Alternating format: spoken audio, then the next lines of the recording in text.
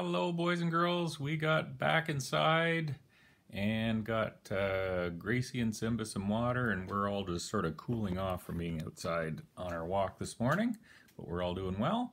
So today we are going to talk about another shape. We talked about circle, square, triangle, and rectangle on Monday. Yesterday we talked about pentagons. Remember, pen is half of 10, which is 5. Okay, so if you have a pensicle, am I saying that right? A bicycle means 2, so bi means 2.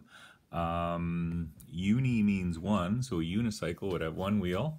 If you had a pensicle cycle, okay, like a bicycle with, it would have 5 wheels if you called it pensicle. And we're going to talk today about the hexagon, which means 6. And I'll put together a little stop motion movie about that today, and I'll post it later. So here we go. So this is our, I have my paper here. We're going to write about the hexagon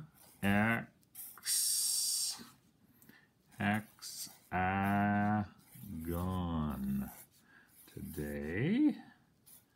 And a hexagon, hex, means 6. The number 6, and I'll print the number 6 too.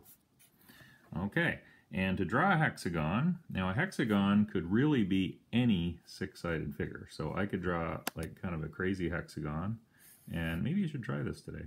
So I'm going to do sort of a weird hexagon. Let's see. So let's just count our sides.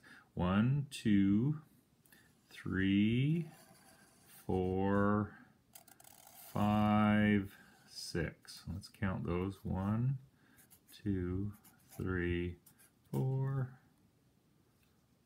5, and 6. That is actually a hexagon. But that was not easy to recognize that. So I'm going to draw the regular hexagon. Okay. And a regular hexagon, maybe when I draw it, I'm going to draw a line like this, It sort of looks like that 11, like the equal side that fell on its side. And then I'm going to draw like a V side here, and a V that fell over here. And that, boys and girls, is a hexagon.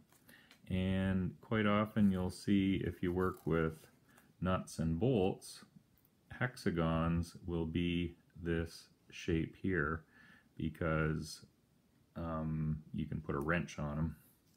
Okay, maybe I'll just draw a wrench here, and that will fit on there. And I haven't drawn a very good wrench, but anyway, you get the idea. Okay, so your challenge today would be to draw something with a hexagon, and maybe I will draw a hexagon monster truck. So I'm going to draw my 2 V's on their side first, opposite one another. And this takes some practice to do hexagons. Not easy. Okay, this one I'll draw my top and my bottom, and then I'll do my V's. I'll make these big monster truck wheels. That would be a rough ride for sure. Okay, and then I'm going to use some of the other shapes that we've looked at. So I'm going to draw a big rectangle body on this. So there's our rectangle body, and maybe I'll try to draw a pentagon for a cab. So I'll draw, come up here. I have 1, 2, 3 sides so far, and then I got to put a little top on it. And we should have a roll cage on there in case our monster truck flips over. Okay, and that can be a triangle. And we haven't done any squares yet, have we? Actually, we have circles too.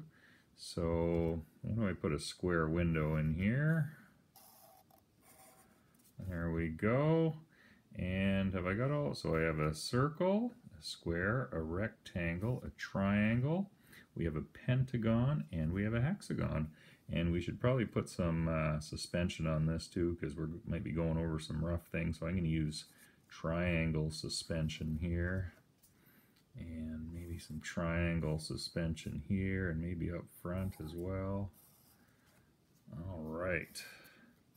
And as a bonus, you could count how many sides. That's going to be tricky. Okay, so on our hexagon, hex means 6, so we'd have 6 here, 6 here. Our triangles are each 3. Oh boy, this is getting to tough math. You don't need to get this complicated. There's a 4 on a rectangle, 4 on a square. We have 5 sides on our pentagon and 3 up here. That's some pretty tough math. But anyway, you could give it a go. Now, something else interesting about hexagons, I'm just going to go to our computer here, is there's a lot of hexagons in nature, okay? So a beehive is actually all the spots where they put the pollen and the honey. I don't know that much about this, but they are actually hexagons. This is a place in Northern Ireland, okay, and this is called the Giant Causeway, and the rocks have come up. I don't know that much about it. I almost visited it once, but we didn't quite make it with my dad, and the rocks have actually shaped hexagons naturally hundreds of thousands, probably millions of years ago. A wasp nest is hexagons, and look at this turtle shell. This is a sea turtle, and look at the hexagons there. And this is an experiment. I might actually try this later, but if you were to make some soap bubbles, they'll come out round, but once they squish together, they actually will turn into hexagons. So maybe we can try that later. Anyway, good luck, boys and girls. Thank you for all your work, and we will talk to you soon. Have a good day. Be careful outside. Drink lots of water. Be careful with your pets. Okay, stay in the shade if you go out, but you know, certainly get outside, have some fun, but just be careful. We'll talk to you later. Bye-bye.